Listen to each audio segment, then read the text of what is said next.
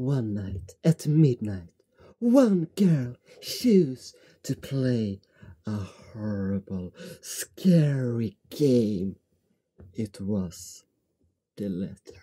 Hi everyone, and welcome to the letter. As I said, a horribly scary game. Hopefully not.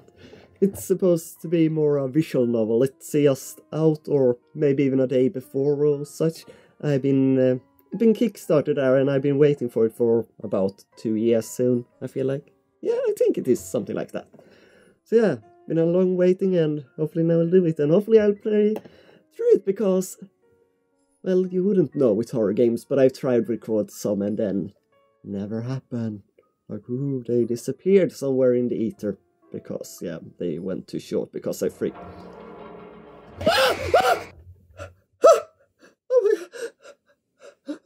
Why? I just started it.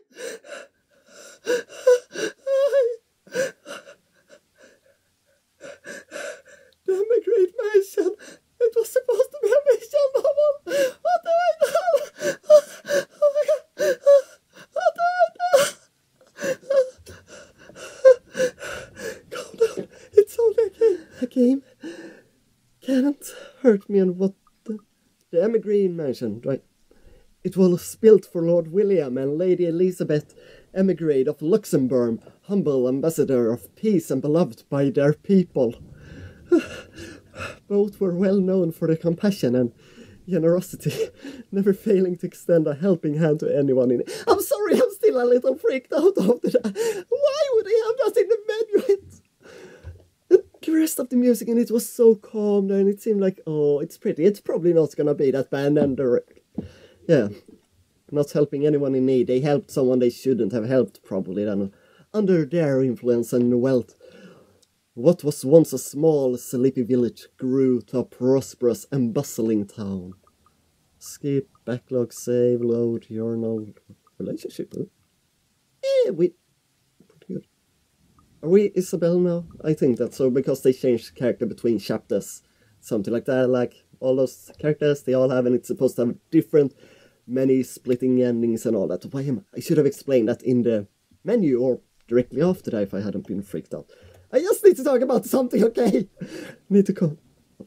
However, the seasons of joy eventually ended when the good noble perished and at the hands of a great plague. The riches and legacy were henceforth passed on to their only child, Lady Charlotte Ermengarde? What's that? The mansion had stood since the 1620s, a witness to a very long history of joy and pain. After Lady Charlotte committed suicide, the great house was eventually left uninhabited. Ooh, except by her ghost that we saw there. And that's when it began. It's only lightning.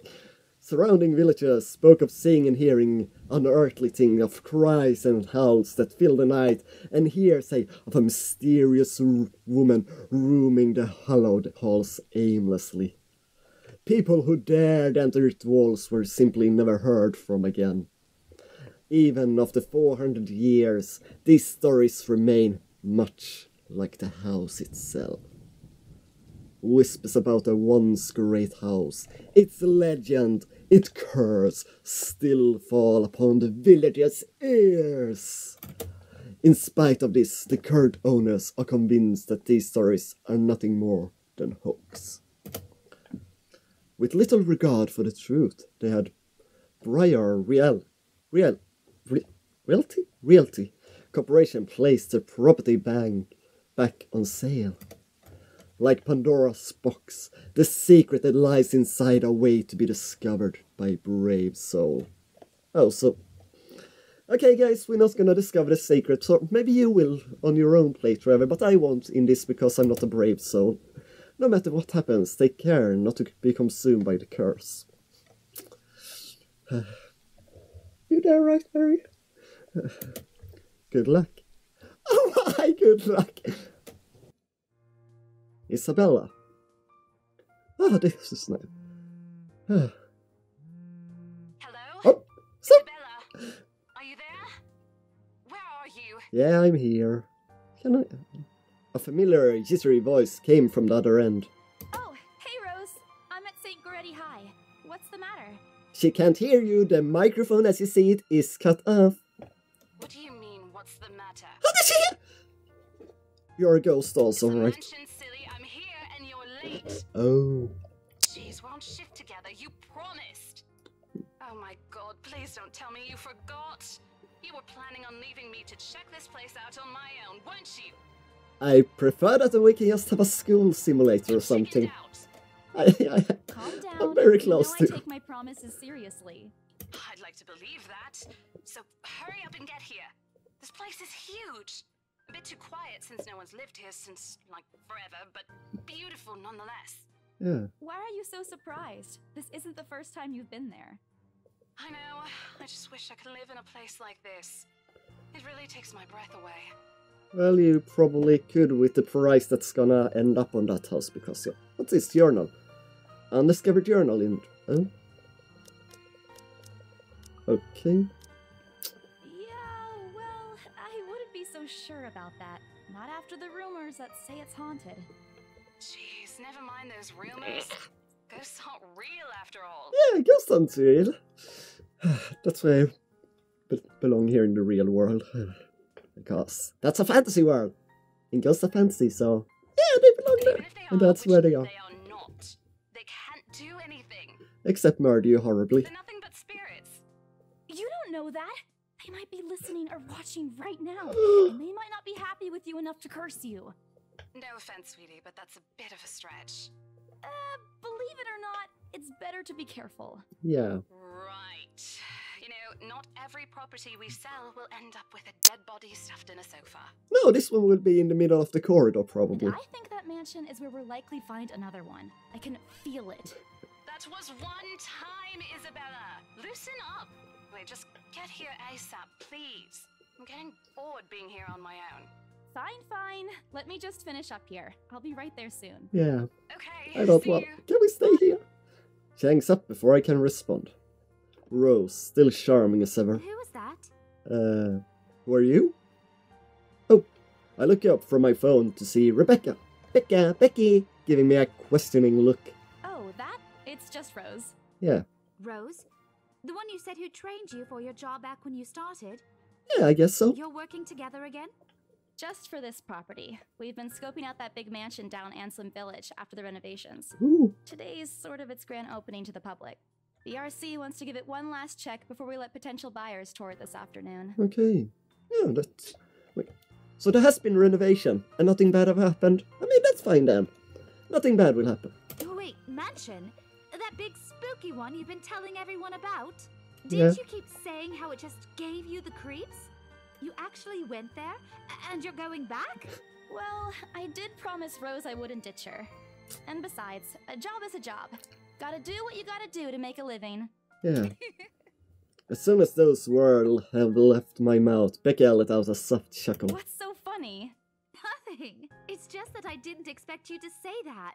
Coming from you, it sounds so out of character. So I guess she isn't really the worky I type mean, then. no offense, but you've been freaking out about the place being creepy ever since you got assigned to it. Cursed rumors and all. I Yeah. honestly thought you'd back out. Nah. Not all the time. We're not I backing. could really use a huge amount of cash right now, and this is just the fastest way to get it. That's how I feel about this series. I'm not all the time backing out of horror game. I could really use a huge amount of cash now, and the quickest way I can do it is being super famous because of horror. No. Plus, listen to this. Briar Realty wants it sold as soon as possible, and the agent who lands the deal is going to get a huge bonus. Yeah, huge bonus! Never give bonuses like that. Getting that would make life so much easier. I guess so. They're desperate, I'm desperate, it's perfect. Yeah, perfect. A sympathetic look crosses her face. You know, if you're really in urgent need of money, you could have just asked me. Huh? Or Ashton. We Ashton? can always let you borrow, and you can pay us back whenever. I have to keep myself from groaning out loud. In the years I know her, I can already tell what to expect once she has that expression. Becca! I've noticed that you've been living off instant noodles these past few weeks. Oh. She crosses her arms and grimaces at the thought. Her voice slightly rises as if she begins to scold me. Instantly I remember why Becky is excellent at her job, teaching boisterous teenagers. Stop eating junk. They're cheap, but they're not good for you. Yeah, I know, I really need some. I add meat to them, is that okay? Becca? Becky? You'll definitely end up in the hospital if you keep at it. You're not my mom. I eat other things too. Am I? Hey, I eat other things too. I fold my arms across my chest, mimicking her posture and giving her the best frown I can muster. The same one I use with my younger siblings when they're being difficult. What? Rebecca? Oh, it's better now. I chose correctly. We want the relationship high, right? So they come and save us when we are like hanging off the cliff edge. Instead, she only raises an eyebrow at me. That's not going to work on me. And I saw it when you were cleaning your flat last week. What? The instant noodle cups outnumber everything else. Outnumber doesn't mean I don't eat anything You're else. just exaggerating. Did you even see what's in my cupboard yet? I'm not just living on instant noodles alone. I've got canned beans, peas, tuna, ham, and even hamburgers in there. Becca is wrinkling her nose by the time I got to the end of the small list. I think she even went a little green on the last one. Oh, you don't like hamburgers? Okay. I would have laughed a little at that if I didn't know it would only lead to more repayments from her. Aren't those the same ones you won from the grocer's raffle more than a year ago? Oh. That's why. Oh, I sincerely hope you're checking the date stamps on those things before eating them. I don't want a repeat of last year. In any case, those are still not exactly healthier choices, Belle. I mean, peas, maybe. I don't eat peas. The only vegetable I can really master myself with eating is spinach. I don't know. That's why I have so big arm. Doesn't work, apparently. She shakes her head, possibly laughing at some funny, distant memory. When she looks up, I immediately brace myself. More words from her. Sometimes it's just better to let Becca talk until she's out of things to say. But when she turns her attention back to me, there's only a warmth in her smile. What am I going to do with you? Love me. Care for me. Bring food to me every day. Then I eat that instead, you know? I don't know.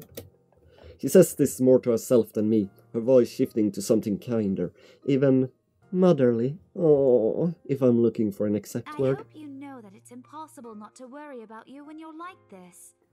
You don't have to keep eating the same thing. I already told you before. You're always free to reheat food in my fridge. Oh. Thanks, Becca. I really appreciate it, but you don't need to keep babying me. Oh, why not? You've been taking care of me since after I moved here. You have to take a break sometime. And before you ask again, no. You know I'm not a fan of borrowing money.